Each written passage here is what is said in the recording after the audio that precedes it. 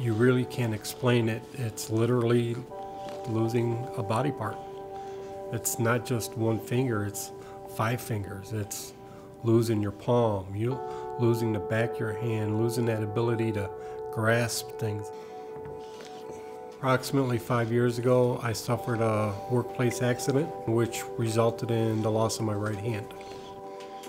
People have tried to create a hand that looks just like the human hand. I don't think that's the ideal prosthetic. I actually think what we want to do is have them forget they lost a hand.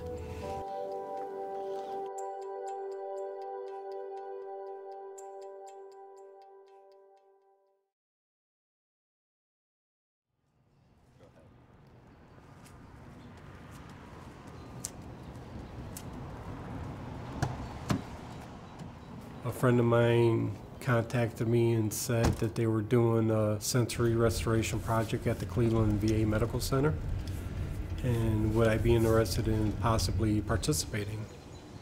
So the basic goal of this technology is to restore sensation to people that have lost their hands. You've also lost all the sensors that used to touch the world. Even though the sensor is gone, the wires that communicate that information back to the brain still exist. And so what we've done is develop devices that can go onto those wires and apply electrical information and basically communicate to the wires that then send that back to the brain, and so they feel as though it's their hand in what we do. When the prosthesis touches something, the person feels as though they're touching that. Well, like I say, throughout the weekend, The first time that I felt sensation, the actual sense of my hand being there, was when I shook the hand of Professor Dustin Tyler. What that means to me is getting something back that I lost. And I never knew that would even be possible. To even get one sensation back, but to literally get 20 different sensations back. It's me being almost whole again.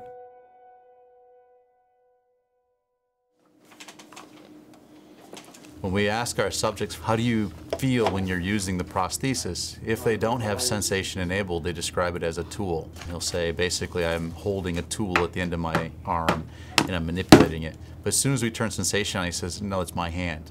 I'm touching something. That's a huge change.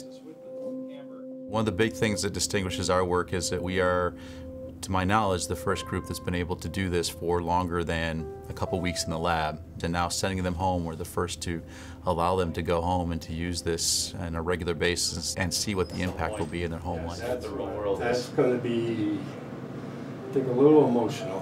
When you think so? Home. Yeah, oh yeah, I already know it. Oh, really? When you're in the lab, you focus on sensation, so it's very easy, well, relatively easy to make these things work.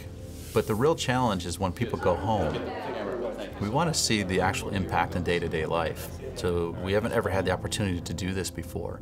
To send him home and to have him clean the dishes, make the salad, make sandwiches, hold his wife's hand. I've only had the system for 2 days now, so it's still been a learning curve for myself in learning to be right-handed again. But I've been using it more and more. Now the hardest one so far that I've found is hard-boiled eggs. Because even though they say they're hard-boiled, when the shell is off, they're really soft, and I used to crush them all the time. But now I'm able to hold it and feel them in my fingers. The brain is an amazing device, and it's really a great organizer, categorizer, right? And that's been great for us because this idea of natural sensation, I think, relies on that. The beauty of the brain is it learns our communication. So we're trying to get as close as we can to what the natural language of the body is, but that's really hard. There's 10,000 axons, 10,000 different signals. We're not there yet. But what's beautiful is we can get close, and the brain can do the rest of the work for us. So even though it's not perfect, the person still interprets that information to be a sense of touch. And what's even better is over time the brain will learn our language better and better.